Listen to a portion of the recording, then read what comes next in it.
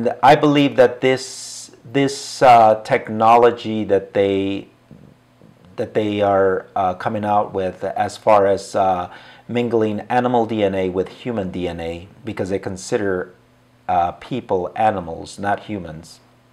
They are part of the evolution, as they say, and they believe that you can mingle the DNA of an animal with the DNA of a human. So to me, I interpret this as the fallen angels having sex with the daughters of men. But I don't expect to see angelic beings, coming out with wings, or giants coming out and having sex with the daughters of men.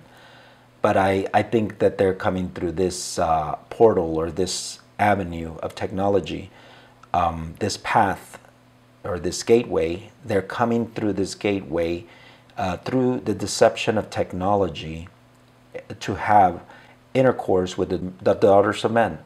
But they shall not cleave one to another, even as iron is not mixed with clay. So this is my take on that.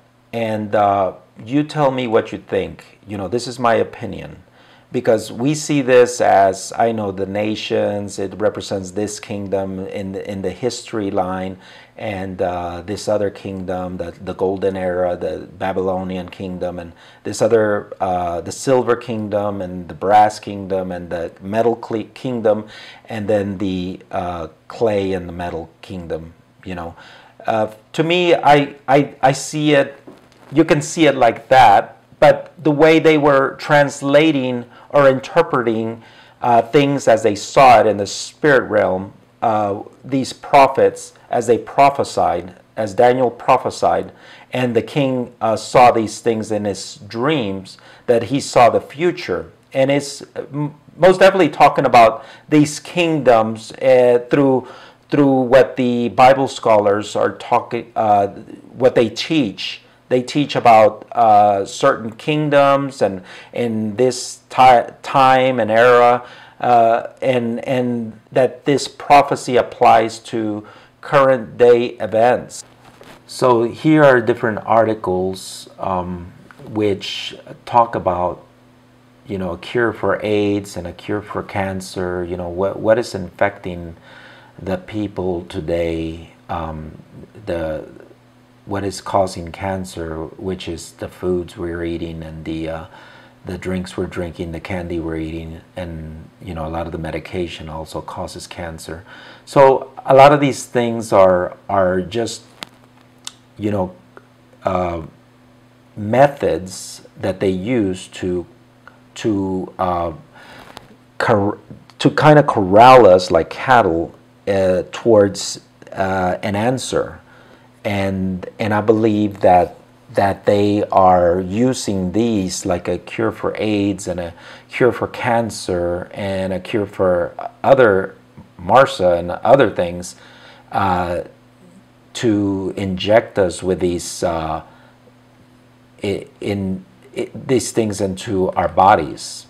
Whereas thou sawest iron mixed with miry clay, they shall mingle themselves with the seed of men, but they shall not cleave one to another, even as iron is not mixed with clay.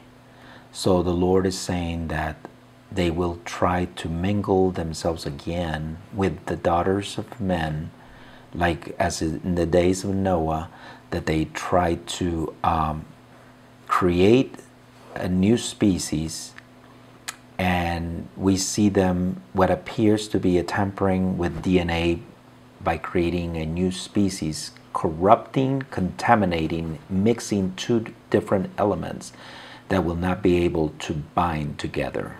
How many individuals will get in line to get a cure for cancer or a cure for AIDS? Many will go down that corridor of deception in order to live a little longer. What does the Bible admonish Christians to do when we are sick? Call the doctors? No. It says in James 5:14, "Is any sick among you? let him call for the elders of the church, and let them pray over him, anointing him with oil in the name of the Lord. But do Christians trust their doctors more than they trust in God? If you put your trust in man more than God, then men will rule over your mortal bodies instead of God.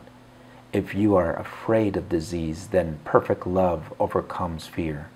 Jesus is Lord even over death. Trust in God more than your doctor.